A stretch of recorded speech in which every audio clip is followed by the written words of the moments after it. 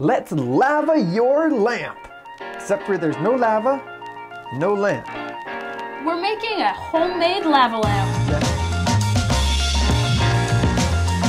Get off your butt and have some fun. Or stay on your butt and watch us have some fun. Either way, welcome to Destructive Creativity. Today we'll be making a lava lamp. Okay, it doesn't work anything like a lava lamp, but looks the same.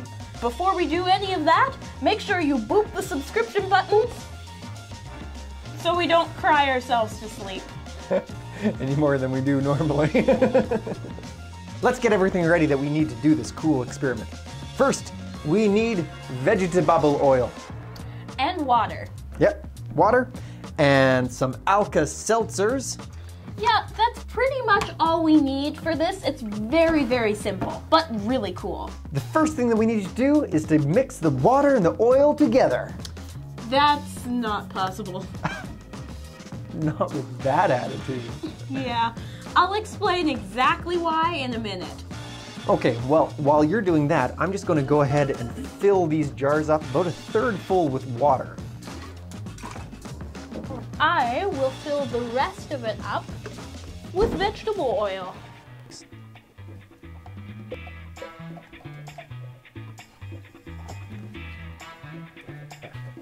Now, let's add the colors. What color do you want? Let's use blue. I want red one. Okay. We have successfully created lumps of color floating on top of the water. They're supposed to pop when they hit the water, but oh, it popped! Oh, that's cool. Oh.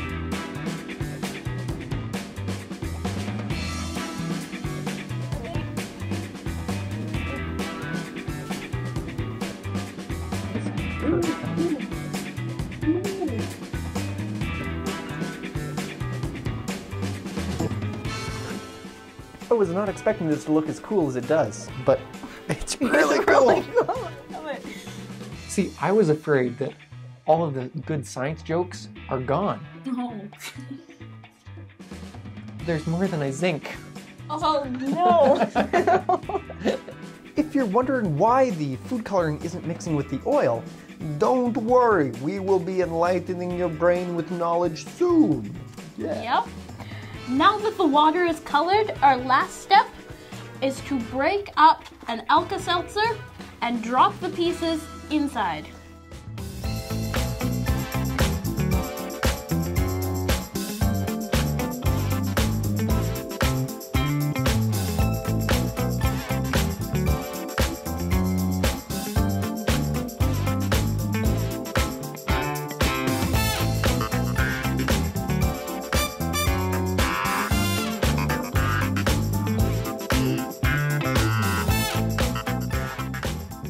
Oil and water don't mix because of how their molecules are constructed.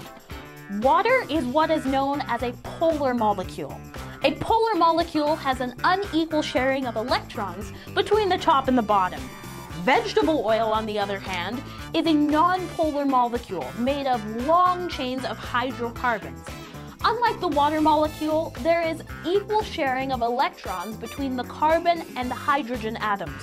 This means that the electrical charges of the atoms are not separated, so the molecules don't have opposite positive and negative ends. It's important to remember that the polar hang out with the polar and the nonpolar hang out with the nonpolar. So water and food coloring mix because they are both polar molecules, but the oil is left out in the cold. Here's the surprising part. The Alka Seltzer tablet reacts with the water to make tiny bubbles of carbon dioxide. These bubbles attach themselves to the blobs of colored water and cause them to float to the surface.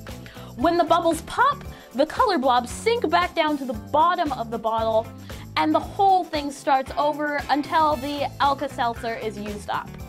When the chemical reaction between the Alka Seltzer and the water is over and the bubbling stops, you are left with the original water and oil mixture.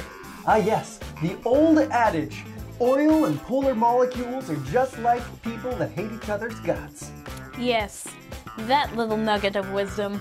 Yeah. You know, this actually got me thinking. If water is H2O and hydrogen peroxide is H2O2, what is H2O for?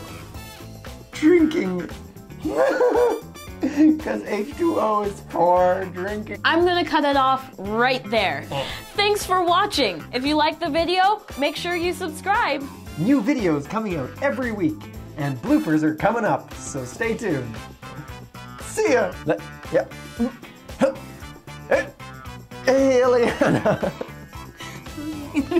Did you know that it has been scientifically proven you can eat lava, but only once? Please don't take my money. Dang it! Can't get blood from the stones, copper! Ah! Try again. In your face, internet! Bye! Arrivederci! Bye!